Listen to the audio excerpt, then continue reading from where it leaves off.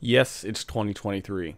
And yes, I'm doing a Control review. And you might be thinking, yo, didn't Control come out forever ago? And yes, it did. And it's been on my backlog for a very long time. But I finally got around to playing it thanks to PlayStation Plus Plus, or whatever the upgraded service is called now. I really don't know what they changed the name to. But I own it on like Epic. I own it on Steam. I'm pretty sure I have it on Xbox as well. I've had this game so many times, but I finally got around to playing it.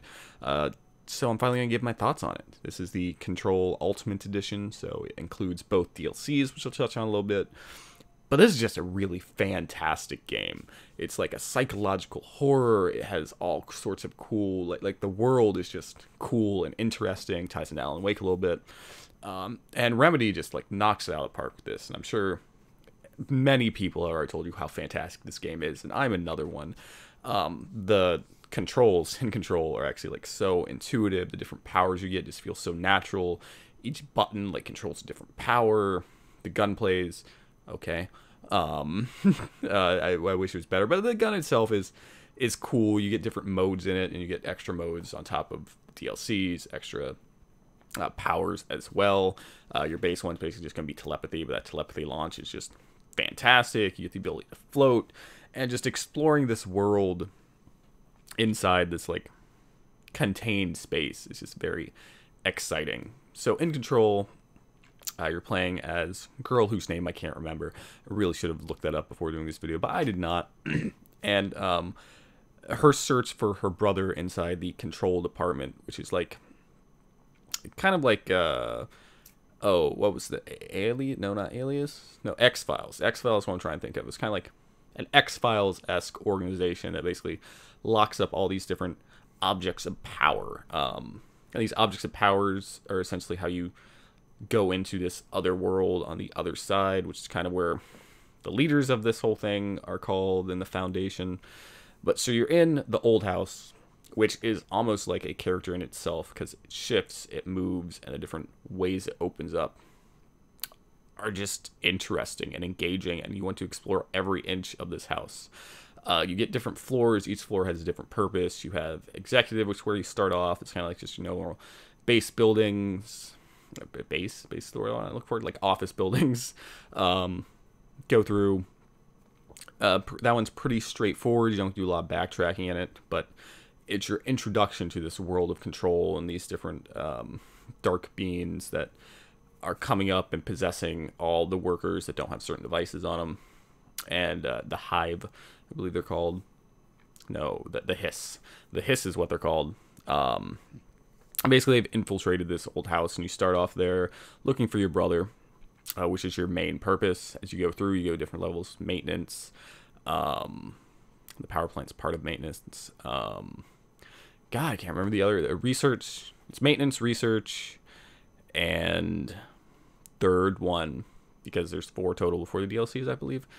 But anyways, each level is different in how the Hiss have formed it and attached it. So like maintenance is like I said, it's more like a warehouse type level.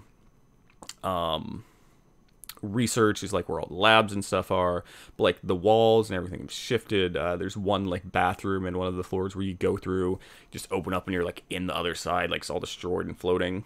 And as it's almost Metroidvania-esque in a way. As you get more powers, you can explore more, you can backtrack, you can find extra objects of power, and you just want to do all the side missions. You want to do everything in there.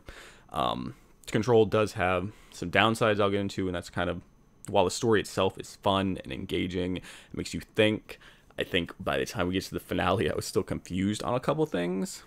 Not in like a complete bad way where it's like, no, this was an interesting psychological story, but figuring out what happened. But at one point, like, they made me think that, because you do run into her brother eventually, who's been sent here as like a director prototype. He was being raised to be the director and just didn't work out. You learn the backstory. But they're making it seem like he wasn't real and he was her. And I kind of had to do some research at the end of it to be like, okay, what really happened at the end? But it was a game that made me want to go and look and see what really happened in the end. So it was just so engaging and fun. But like, a game with such great gameplay is what makes Control so awesome. And like having that psychological tale that I care about and want to look more into, afterwards just shows how engaging this story was on top of such great gameplay. And like Remedy could do no wrong with this. Like I enjoyed the Alan Wake game. I never played the New Nightmare, I believe is the like spin-off DLC, like the little small thing that came out. I never played. I played the original Alan Wake. I played a little bit of the Max Payne games. Can't really remember them, but they were fun. Movie's terrible, but they were fun from what I remember. But I really enjoy Alan Wake. Really enjoyed this. Really like Quantum Break, and the way that all these universes are kind of tied together.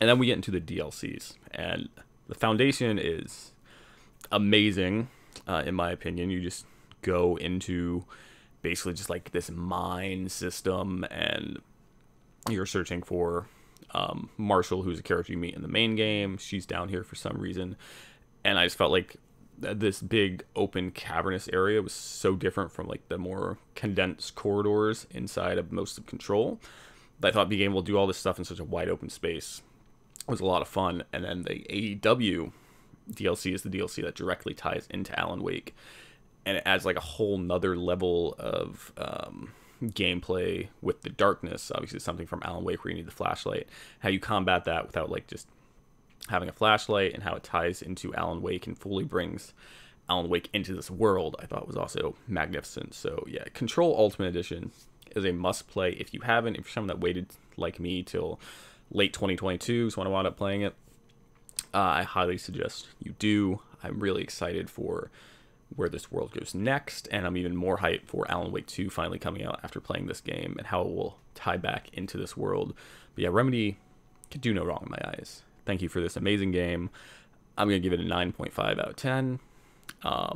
Would be a 10 out of 10 if the ending was just like a little more like, okay, here's what actually happened. Just a little more. I still want like a little bit of confusion, a little bit of like misdirect, but like I didn't know if the brother was real. like was he real? Was she the brother? That's what the game made you think. And it's cool it made you think that way, but didn't really like give you the definitive answer at the end. Like just a little bit of affinity, and that would have been good. But yeah, really enjoy Control. Let me know what you thought about it down below. Let me know what games are on your backlog that you're like, man, I should finally get around to, and I'll let you know if you should get around to it, because I play a lot of games. Yeah, please like, share, subscribe. You know the drill. I'm recording like 5 reviews in a row because I'm so behind on stuff that I did, and I have no clue when they're going to post. So you'll know before I do. See you guys next time.